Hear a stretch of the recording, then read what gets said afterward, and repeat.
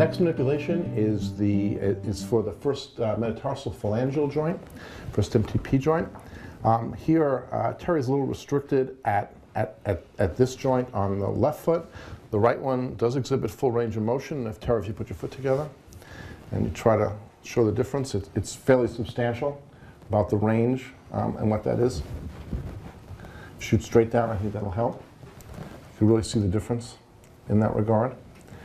Interestingly enough, the first MTP joint is helped when you manipulate the ankle first, because the peroneals are often inhibited when the ankle joint is restricted.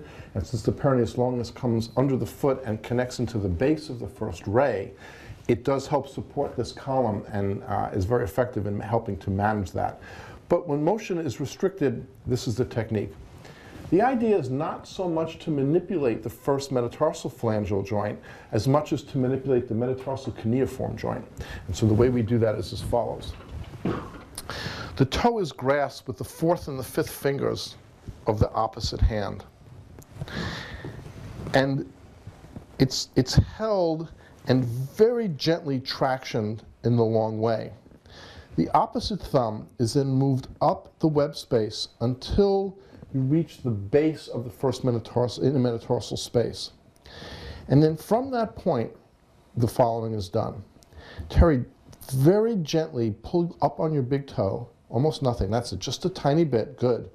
And now relax your foot, I got it, you hold it, and then you press up against the top of the first metatarsal at its cuneiform articulation. And you hold it gently, and then with a very gentle lateral thrust, you're going to push from lateral to medial across the side of the foot, no more than that.